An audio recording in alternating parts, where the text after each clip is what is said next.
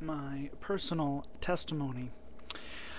I have noticed a recent trend here on YouTube of people who will post videos wherein they briefly explain,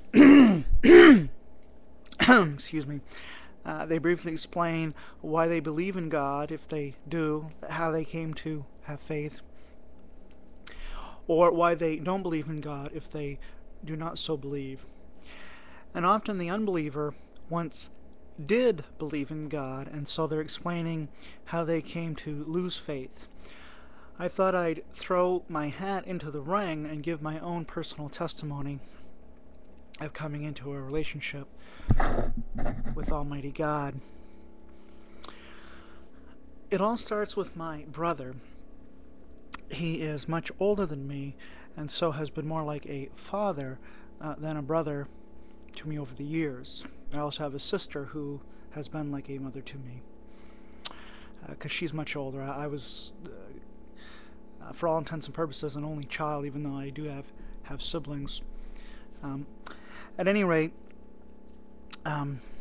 my brother, I love him very much, though to be honest, I don't tell him that very often, not nearly as often as I should.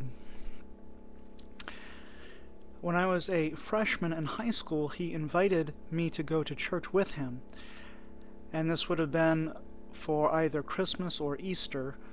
I believe it was Easter, if memory serves. Prior to this time, I had never been to church before, excuse me, and I really wasn't raised in a religious environment either up until this time.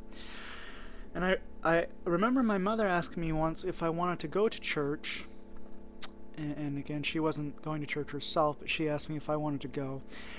And I told her that no, I didn't want to go because I thought it would be boring. At any rate, I agreed to go with my brother on this particular occasion,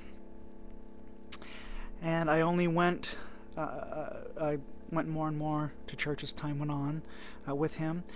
I only went a little bit at first, Christmas and Easter. Then I started attending services more and more. When I first started attending there, the pastor, whose name is Steve, was getting ready to finish his pastorate there, and then he was going to plant a church in another city, and of the same state where I live. And while listening to his sermons, I had an overwhelming sense that what he was saying was completely true. I just knew that what he was saying about God and Jesus and the Bible was all completely 100% gospel truth. As time went on, I heard the gospel clearly explained numerous times and responded to it in faith. I'm not sure when I first became a Christian. It seems like more of a gradual process than a one-time specific event. That's what it seems like to me. In retrospect, I don't remember when I first consciously said to myself, quote, "I understand and accept the gospel," unquote. Of course, I did not literally say those exact words. But you get the idea of what I'm trying to say. I think the first time when I first came to Christ was at a revival camp meeting, and yes, they do still have those revival camp meetings, and that was in 1991 or 92, but again, it is hazy the exact moment when I went from being a non-Christian to a Christian, and I don't remember the person who was speaking there either. At any rate, after trusting in Christ, I struggled quite a bit with doubt. In part, this was just the normal thing that all Christians do as they get older and mature in their faith. But a large measure was related to the fact that I have a mental disorder called OCD, obsessive compulsive disorder. This is the same impairment which apparently afflicts the fictional television detective Adrian Monk, if you've ever seen the show Monk. Monk. I didn't obsess about my dead wife like he obsessed about his because I wasn't married. I was just, I was still in school. but I did obsess about cleanliness quite a bit, which is ironic because I'm a very messy individual, and I won't take the liberty of showing you my apartment uh, because it's quite messy. What I did obsess about a lot in those days was going to hell. For example, I was afraid that I didn't really believe in God, and so He would send me to hell for my lack of faith. That doesn't make a whole lot of sense if you think about it.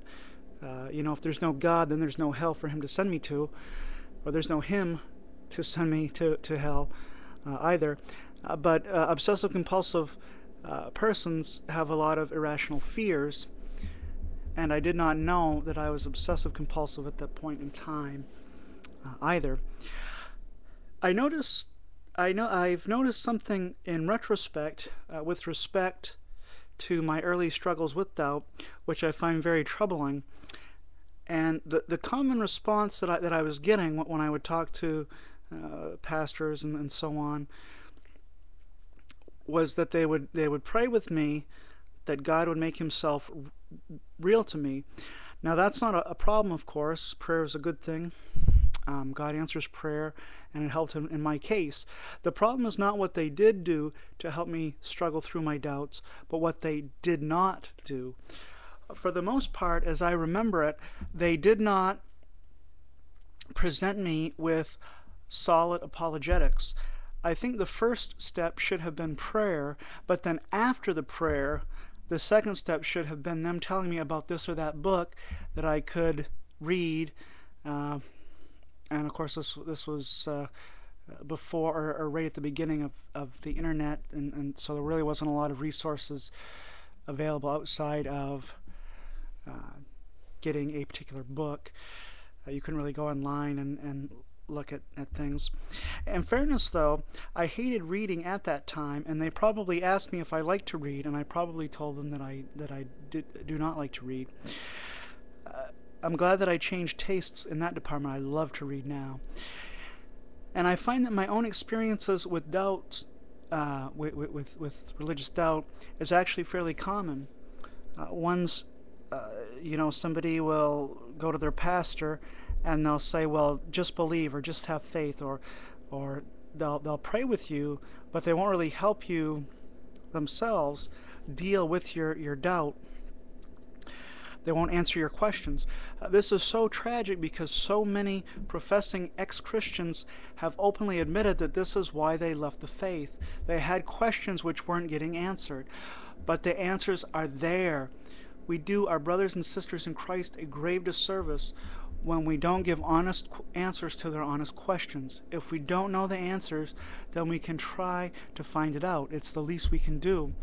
There's got to be somebody in our churches or that's written a book or online that has the answer, a good answer to the good question that is causing the trouble. Excuse me. As time went on, I became more firm in my faith and more knowledgeable of apologetics. I think there is a lot more to strong faith than just apologetics, but for me it is an important aspect. Not the be-all, end-all, mind you, but it certainly doesn't hurt. And I eventually stopped struggling with doubt, not completely, of course. I struggle with doubts from time to time, just like everybody, but it's not as intense. Many of my heroes, who are even Christian apologists, admit that they too struggle with doubt. So if they struggle with doubt, then the normal people like us are going to struggle with doubt as well. But it's not as intense as I said, and I think that some doubt is to be expected, even healthy and desirable in a Christian's life. But the doubt that I had then would be not good if it continued indefinitely.